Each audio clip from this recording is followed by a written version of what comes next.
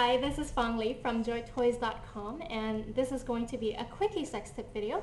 So the question that I get quite often is there a right or a wrong way of using your vibrator now that you have it? Because let's face it, there is actually no instruction manual, considering that sex toys are still considered novelty items. So my answer is no. There's no right or wrong way. Really, you want to use it wherever you want, as long as you're very comfortable and it's an area that you really enjoy.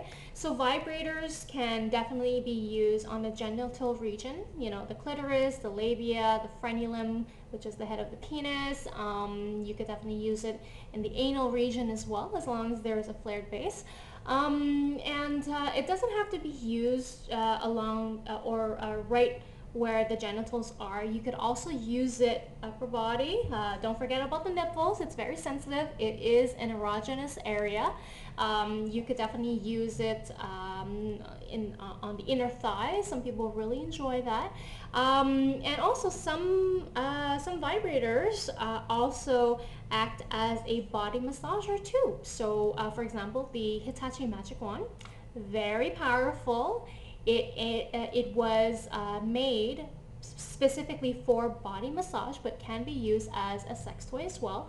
And it could definitely massage away those aches and pains or sore muscles as well. So it doubles as a massager.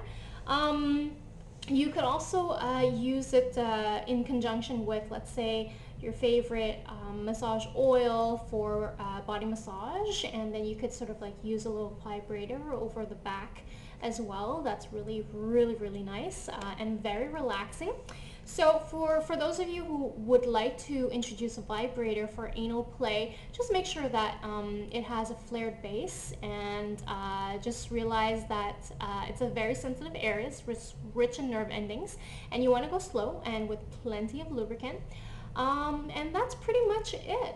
Really, it all boils down to knowing your body, and everyone's different. You respond differently from others. Like I said, you know, you might enjoy clitoral or vaginal or anal, and it's really up to you and how you want to decide to use a vibrator. So that's pretty much my answer to your question. If you have any others, please feel free to send me an email, info@joytoys.com, and hopefully I will be able to answer it in a video. Alright, so thanks for watching, and I'll see you next time. Bye for now.